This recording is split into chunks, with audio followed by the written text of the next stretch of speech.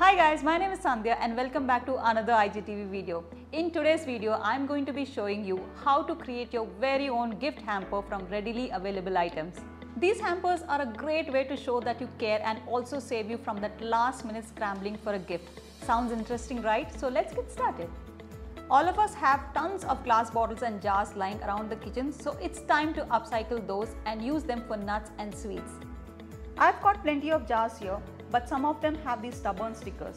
Well, I'm not going to waste my time peeling and scraping them away. Just one spray of WD-40 and see how easily they come off. Any gift hamper is incomplete without some dry fruits and sweets, so that's going to be the first few items that we need to curate in this hamper. Take an assortment of dry fruits like almonds, cashews, walnuts and raisins and layer them into a bottle jar, like this. Create alternate layers of dry fruits and nuts for an aesthetic look. Once you have layered the nuts, it's time for some finishing touches to the bottle by adding some twine around the cap to give it a rustic look. As for the chocolates, I'm going to be using this jar whose cap I've misplaced. Once I've added the candies, I'm going to use a piece of this jute cloth as a cover and again wrap it with a twine to maintain the rustic theme of hamper.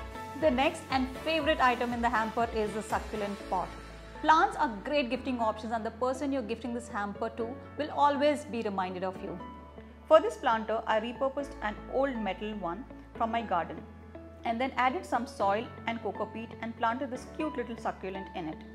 It was a bit rusty, so I just cleaned it off with some WD-40 before decorating it. If you wish, you can glue the same jute cloth around the planter and give it an extra home. The final items to go into the hamper are these scented candles that I have in my home. To upcycle them, I am just going to wrap them with a jute cloth to maintain the vintage and rustic theme we have going. Now that all the gift items are ready, it's time to assemble them aesthetically. Take a wicker basket and place all these goodies in them carefully. If you're feeling a little bit extra like me, add battery operated fairy lights and zazz it up. Finally, wrap it with a beautiful net or mesh cloth and your hamper is ready. If you want, you can even add a cute handwritten note to your basket. Not only is this hamper going to save you some bucks, it's also a fun DIY activity for you to showcase your creative side.